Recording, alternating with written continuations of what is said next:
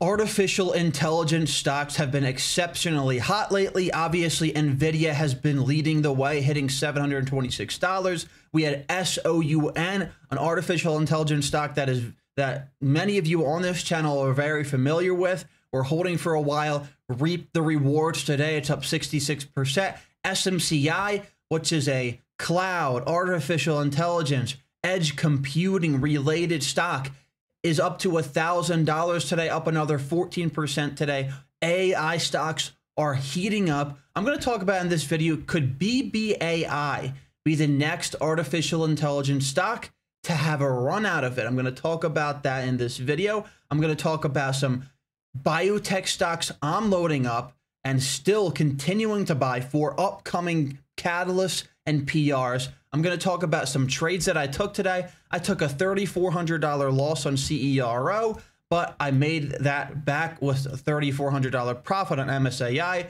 $4,600 profit on BZFD, and a $6,500 profit on CURO. I'm going to go over those trades in this video, and AI stocks I'm loading up on, biotech stocks I'm loading up for news. So let's start off with ticker CERO. This was my loss of the day of $3,400. This loss came after making some good profit on these other three tickers. In this case, this was a bit of a mistake for me because I was already up, about nearly 10K on the day, $10,000 trading on the day, and I got a little bit greedy. I wanted to kind of gamble on, a setup I usually wouldn't take and try to, see if I could increase those profits significantly. That didn't happen. I ended up giving back some of my gains. So ticker CERO here, this is a de-SPAC. This is a company that recently changed their ticker, changed their name, merged. A SPAC is basically just a shell company or another company they're looking to merge into the shell company so they can be so they can go from a private company to a publicly listed company on the stock market, and a de-SPAC is a way a lot of these companies do it. So this recently de-SPAC'd. After they de-SPAC, after they merge, it always crashes back down. There's no really a real true way to tell where this is going to bounce because it's usually just a falling knife. Until it starts to get some volume, until it starts to get momentum, then you can kind of, tell where this is going to bounce. But, I saw TVGN today. This was the same situation where it was a de-SPAC, it fell to $4, and once it bottomed out at $4, it went up, for around to $21 for a 375% move. So I was looking at CERO and I was like, well, if TVGN can do that, why not CERO? That's what I was thinking on this trade here. It previously ran up to 12. I was thinking if this can break over $7 resistance here, then we might be able to fill this gap at 1043. So I got in at around $6.60. I was looking for that $7 break. It tried to break over it, couldn't do it. I ended up holding. It went, it came all the way back down to $4. I cut this position. I'm not going to hold this thing overnight. It was a loss, but on trades that don't work out for me, I'm always willing to cut them out. So that prevents me from suffering an even bigger loss. I was going for that $10 gap. We didn't get the $7 break. And, this is just a trade that I should not have been taking. A trade that I did take that was successful today was ticker MSAI. This is another de-SPAC. Just, in 2023, late December 2023, this company merged into this de-SPAC. They changed their name to Multisensor AI. Their ticker is MSAI. And basically what happened with this one today is they dropped news. So at 2:06 p.m., MSAI, Multisensor AI unveils Smart AI 2.0 software platform. So I saw that news headline and I was like, that's not that great of news. Probably not going to take this trade. But then I looked at it, and I double took. I was like, they unveiled, some AI platform. Well, this is what's hot right now. Artificial intelligence, Nvidia, SMCI, SOUN, these AI stocks are starting to get hot. So I was like, let me try this. Let me add a few shares at around 260, 270s. And let's see if I can get a quick 5, 10, 15% trade out of this. Let's see if people are going to start to notice these artificial intelligence headlines again and start to buy them, quickly, on these types of headlines. So actually somebody in the private Discord, asked, did anybody get an MSAI here after they dropped that news? And the reason he was asking that is because, just 4 minutes after they dropped the news, this thing halted up. So usually if you're in a stock before the halt up, that can be pretty good, because most of the time, not all the time, but most of the time after the halt up, the stock can gap up after the halt. Sometimes it can gap down after the halt, but I'd say more times than not, I'd say over 60, 70% of the times, if you're in a stock when it halts up, then after the halt, you're going to be in a little bit more profit. So he asked me that in the private Discord. I said, I was able to grab, or I showed him my buys here, about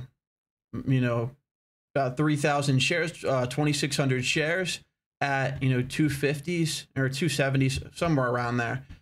And it halted up. It gapped up at open, and I was able to sell my entire position over $4 per share for about a $3,400 profit on ticker MSAI. So yes, I'm going to be looking for artificial intelligence headlines going forward into next week. I think artificial intelligence is just starting to heat up again. I think we could see some more small cap runners within the artificial intelligence sector. So these headlines might help create some of these runners. So a nice profit over there for MSAI. Then we had ticker BZFD, which was a $4,600 profit on ticker BZFD. So what ended up happening with ticker BZFD? Well, BZFD ended up dropping. There was buyout rumors coming out today. So at 11:23 a.m., literally right when I saw this headline, I posted that in the private Discord at 11:23 a.m. There's a link in the top pinned comment to join the private Discord for some penny stock alerts, options alerts, quick news, all instant news headlines on these plays that's creating these squeeze plays. But I posted 10:23 a.m. BZFD buyout talks. That was literally right here. 10:23 a.m. is right here, right before it started to pop up here. So I bought, literally right when that headline came out that there was a buyout coming out, because these penny stocks have been extremely hot. These low price, this was under 20 cents when I saw it. These have been extremely hot lately. We've seen some big runners, and we got a stock, BZFD, that has buyout talks. And, you can see independent in talks to take over BuzzFeed and Huffington Post in the UK. Something interesting is that BuzzFeed was had talks of going bankrupt in April, and they still could go bankrupt, but I don't think they have filed for bankruptcy yet. And they were about to shut down. They were still trading. They're getting buyout talks. I figured this could definitely pop 10, 20, 30% on that news drop. Well, I ended up getting, and maybe even a few shares under 20 cents. I was quick on this one. And I actually, it started to pop up 40% here when I got in at around, let's say 20 cents. I was already taking profit there. If I just let this thing ride out completely all the way to 44, I probably would have had a 10K profit or even more, 15K profit if I just let this ride out. But I was taking profit because for me to continue to be a, consistent, successful trader, I got to take profit quickly when I see it. But sometimes, they do ride out even higher, where I can always get back in. Like I got back in here for another quick trade to a pop over 40 to 44, and that resulted in a $4,600 profit. I would keep an eye on BZFD going forward.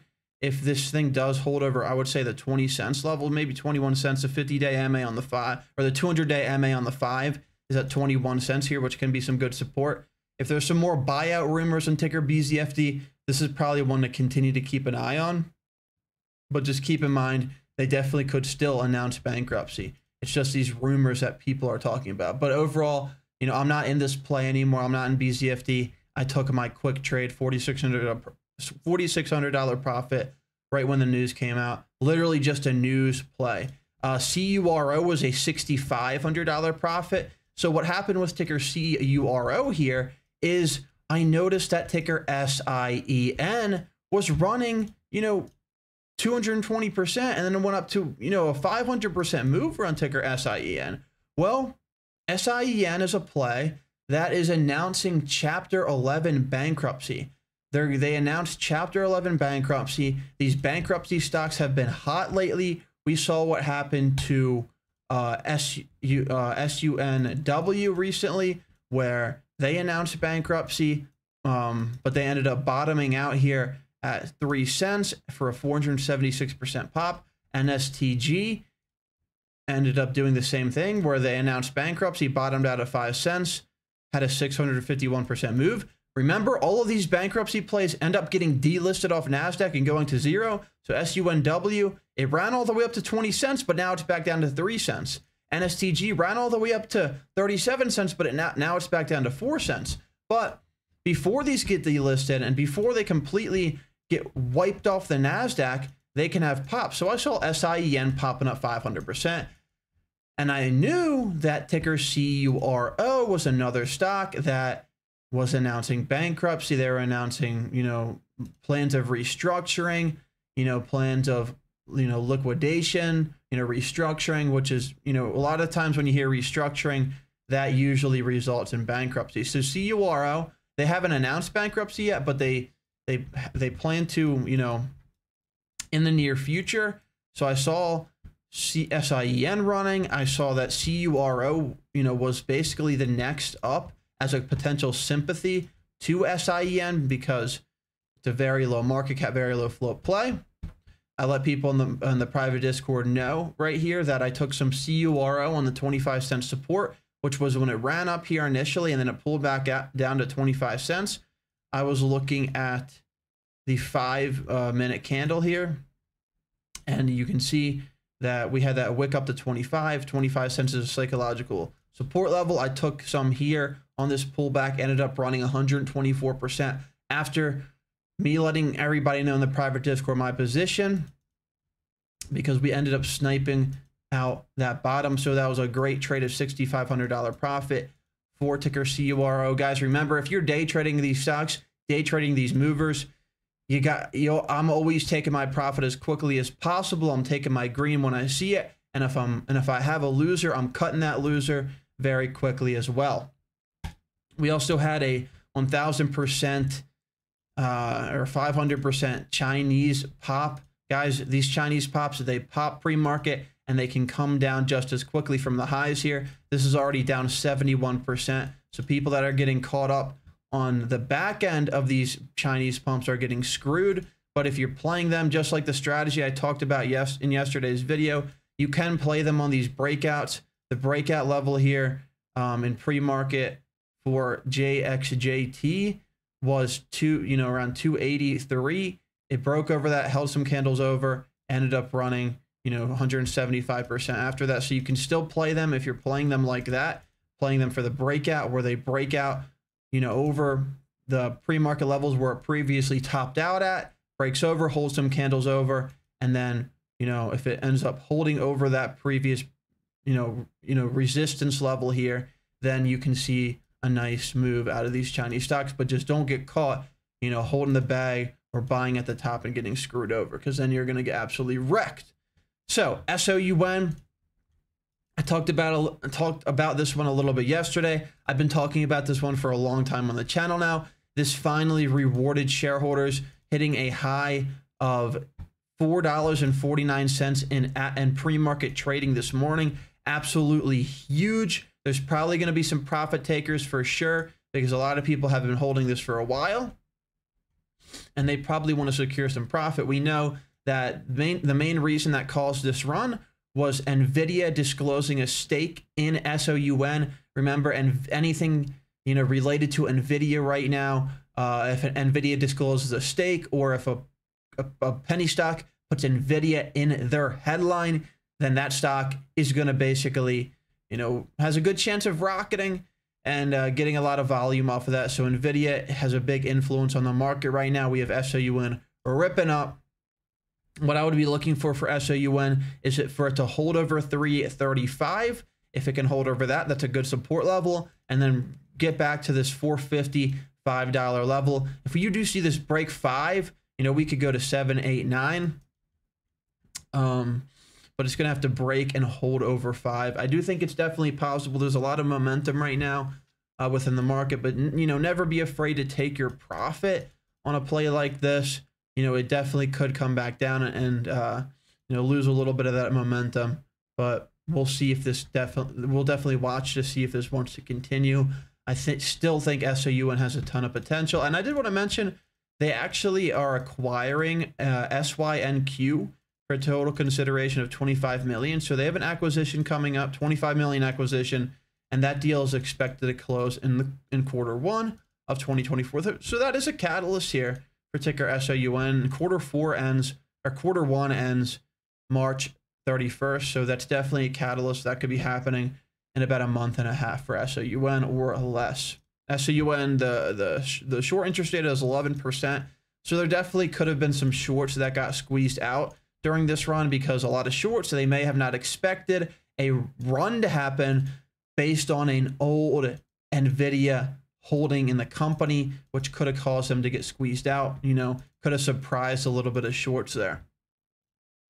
So obviously we have, you know, SOUN AI stock running, NVIDIA, the AI leader, continuing to run, SMCI breaking out, artificial intelligence related, the chat ETF, the chat generative AI ETF. I've been adding this for a long time. This has holdings like NVIDIA, SoundHound, BBAI, tons of different Chinese AI companies, tons of US AI companies, all in one. I've been, you know, I accumulated this for quite some time. It's hitting all-time highs just to show you that AI is hot. Also, C3 AI, watch for C3 AI to hold over 30. If it's able to do so, we could definitely see C3 AI get hot again. We know that this went all the way to nearly $50 on the last AI hype cycle. Seems to be happening again. And also keep an eye on ticker BBAI. So this is a small cap artificial intelligence stock that I'm keeping a very, very close eye on. It's at 225 right now. It started to gain some momentum today. Today it had 13 million volume, which was the most volume that this has had since June 2023. So this is getting volume again. That's a very good sign. BBAI usually runs with SOUN. SOUN has run significantly while BBAI is kind of lagging behind it. BBAI, you know, we can check here that, you know, this is a $283 million artificial intelligence company that, you know, provides AI and machine learning for decision support for government and defense and manufacturing, healthcare, and life sciences. Recently, that BBAI announced that it was working with Amazon, and they also were given a $3 price target recently. I think that $3 price target is definitely very possible if we break over 335, where you can see that this 335 level is a strong level of resistance here. It previously tried to break this, you know, in December 2023. It wasn't able to do so. We'll see if it can this time. If not, if it doesn't break over 235, then it could definitely double top out. But if it breaks up, then we could definitely see this head to $3 per share, in my personal opinion. That's definitely a possibility. I really do like BBAI. If it's able to break that 235, we have some big volume coming in. They are a partner with Amazon. And, you know, it's one of the hot AI companies that likes to run when artificial intelligence gets hot. It ran from 58 cents to $6, 1,000% runner. So it has a history of big runs. I think this is one you should be keeping an eye on. And also on the daily, it's over the 50. It's back over the 50-day moving average, and it's back over the 200-day moving average on the daily. On the weekly, it's over the 50-day moving average, and it's more convincingly over the 50-day moving average this time than it was in December 2023. So BBAI, I could definitely see this as a small cap artificial intelligence company to start getting very, very, very hot soon. Also, I'm still loading up on BDRX. This is a biotech, very tiny small cap play. This is a 5 million market cap, 3 million float. This is not a long-term hold, BDRX. Neither is BBAI.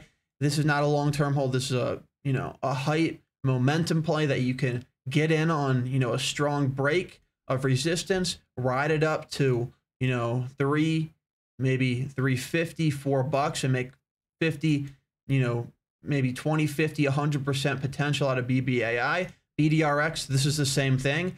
What I'm looking for BDRX is to kind of add, a portion of shares on pullbacks here. So I'm going to be looking to add some shares at $1.54, some shares at $1.40. I do want to see it hold over $1.40, but then I'll establish my position around those levels. And then what we have coming up here is in Q1, they still have top line data, phase 1 data to report, preclinical data to report, 2 different preclinical milestones to report for BDRX. We have not got that news yet. I'm still waiting for some of that news to come out. Like I said, my stop loss is under $1. So if it breaks under $1, I'll take my loss and move on to the next one. But I do believe BDRX has some catalysts coming up. Same with PTPI here. I'm still loading up on this one. They have an FDA meeting and potential FDA news in March 26th and March 11th. So that's very good. And PTPI recently announced a agreement with a leading multi-billion-dollar software provider, and they're going to be providing details about the partnership, in the coming weeks and months. So definitely PTPI, BDRX, these are my top 2 biotech plays that I'm still loading up on, and swinging them for these FDA catalysts. I think they definitely have an opportunity to be big ones still. BDRX, there's no new filings. PTPI, there's no new filings today.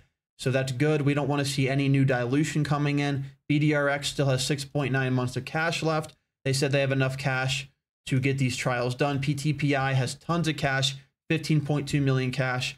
So I'm still swinging these. I'll update you guys along the way. Hope you guys did enjoy this video. Drop a like on this video if you do enjoy this content. That's it for me. Peace.